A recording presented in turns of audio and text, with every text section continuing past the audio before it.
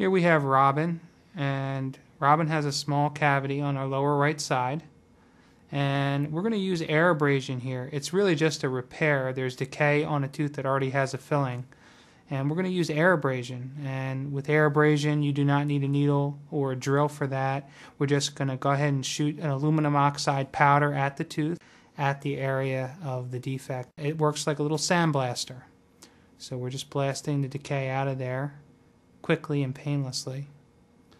Have our assistant suctioning out the excess powder. Okay.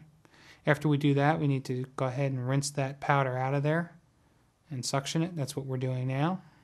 She has not gotten a needle, no needle here. Then we're ready to place the filling in the tooth.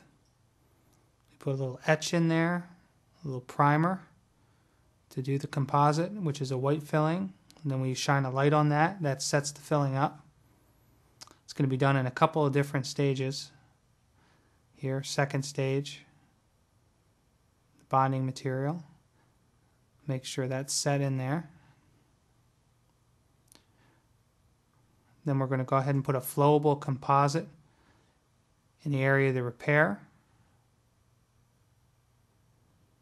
Make sure that's in. We're going to light cure that again. Shine the light on it. That sets it up. The light activates a chemical reaction which makes the filling harden. Takes about 20 seconds. Then we smooth it. It's hardened, and we smooth the filling down.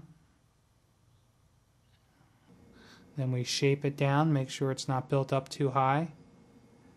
I'll smooth it down. Polish it.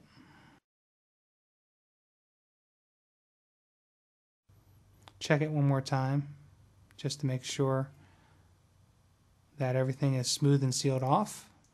That's air abrasion. Quick, easy, painless, no needle.